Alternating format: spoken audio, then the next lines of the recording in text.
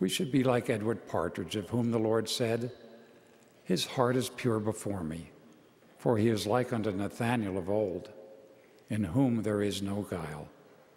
To be guileless is to have a childlike innocence, to be slow to take offense and quick to forgive. These qualities are first learned in the home and the family and can be practiced in all our relationships. To be guileless is to look for our own fault first. When accused, we should ask, as the Savior's apostles did, "Lord, is it I?" If we listen to the answer given by the Spirit, we can, if needed, make corrections, apologize, seek forgiveness, and do better. Without guile, true disciples avoid being unduly judgmental of others' views. Many of us have cultivated strong friendships with those who are not members of our church, schoolmates, colleagues at work, and friends and neighbors throughout the world. We need them, and they need us. As President Thomas S. Monson has taught, let us learn respect for others.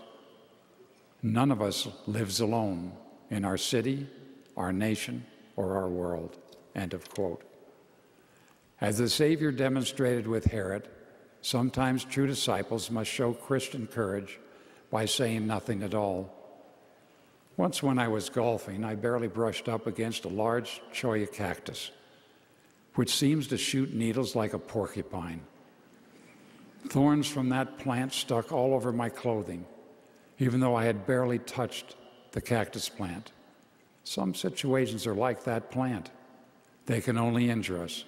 In such instances, we are better off to keep our distance and simply walk away. As we do, some may try to provoke us and engage us in argument. In the Book of Mormon, we read about Lehanti and his men camped upon the mount. The treacherous Amalekiah urged Lehanti to come down, meet him in the valley. But when Lehanti left the high ground, he was slowly poisoned by degrees until he died and his army fell into Amalekiah's hands. By arguments and accusations, some people bait us to leave the high ground. The high ground is where the light is. It's where it sees the first light of morning and the last light in the evening. It is the safe ground. It is true and where knowledge is. And to be on high ground, sometimes they want us to come down off the high ground and join them in a theological scrum in the mud. These few contentious individuals are set on picking religious fights, online or in person. We're always better staying on the higher ground of mutual respect and love. In doing so, we follow the example of the prophet Nehemiah, who built a wall around Jerusalem. Nehemiah's enemies entreated him to meet them in the plain, where they thought to do him mischief. Unlike Lehanti, however, Nehemiah wisely refused their offer with this message: "I am doing a great work, so that I cannot come down. Why should the work cease whilst I leave it and come down to you?" End of quote. We too have a great work to do, which is not to be accomplished if we allow ourselves to stop and argue and be distracted. Instead, we should muster Christian courage and move on. As we read in Psalms, "Fret not thyself because of evildoers." Evil will always be with us in this world. Part of mortality's greatest test is to be in the world without becoming like the world. In his intercessory prayer, the Savior asked his heavenly Father, "I pray not that thou shouldest take them out of the world, but thou should keep them from evil." But even as the Savior warned of persecution, he promised peace. "Peace I leave with you. My peace I give unto you. Let not your heart be troubled, neither let it be afraid." I testify that with the mantle of peace upon us, the First Presidency's promise will be fulfilled.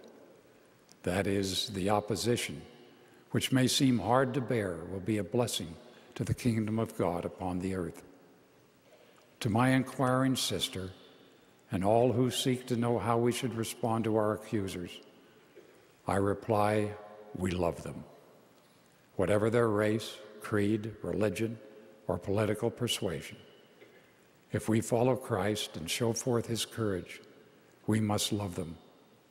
We do not feel we are better than they are.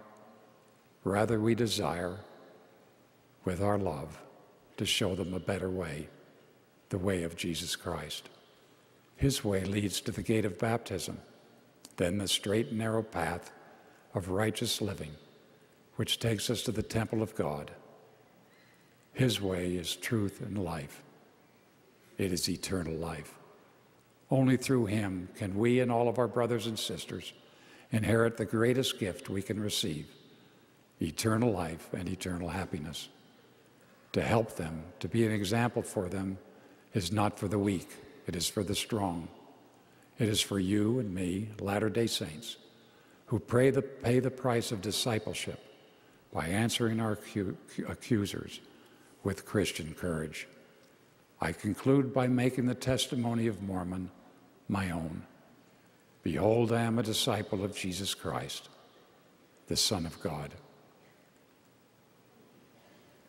I have been called of him to declare his word among his people, that they may have everlasting life.